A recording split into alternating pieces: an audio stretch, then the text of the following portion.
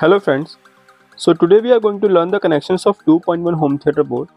So this is a TDA2030 IC based home theater board, and first of all we are going to do the connections of the transformer.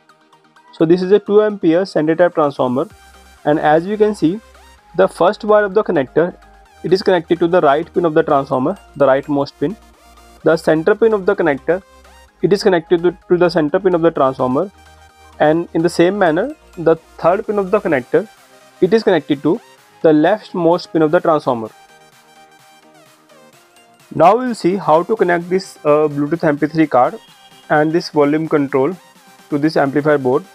So first of all we are going to connect this connector and we will insert this connector to the board. Here as you can see, it is a 5-pin connector. So first of all we will insert this into the connector board, and now as you can see that this is the connector for supplying the power. So this port is for supplying the power to this Bluetooth MP3 panel.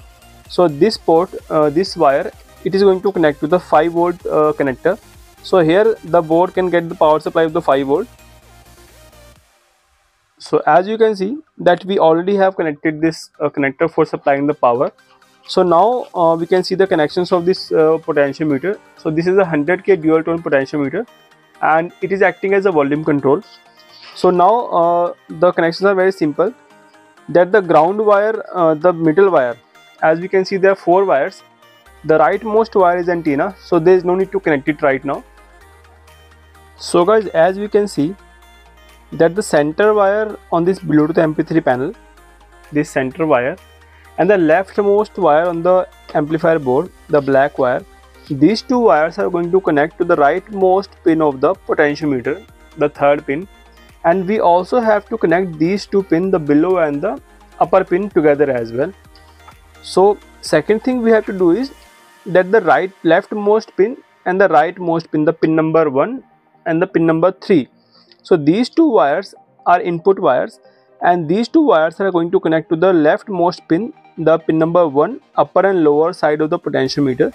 So as we can see, the yellow wire is connected above and the red wire is connected downside.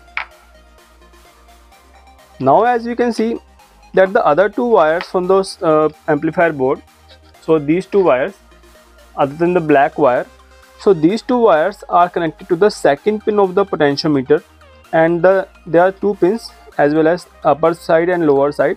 So as we can see that the red wire is connected on the upper side, the second number pin, and the yellow wire, it is connected to the below side, second number pin. So here we are done with the potentiometer connections, and it will act as a volume control.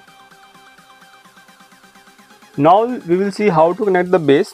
So the connections are very simple. So first of all we are going to insert it like this, and as we can see that the first pin on the connector side, the first pin, it is connected to the rightmost pin, the third pin of the potentiometer, the second pin to the second pin of the potentiometer, and the third pin to the first pin of the potentiometer. So as we can see, the connections are very simple. Now let's connect the subwoofer to the amplifier board. So here we have a connector available here on the subwoofer side. So we just have to connect the wire and just plug it out.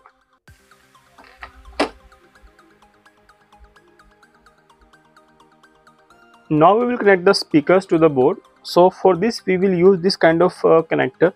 So we just have to insert it like this, and the middle wire is a ground wire on this connector, and we have to use this middle wire to connect one wire from both the speakers.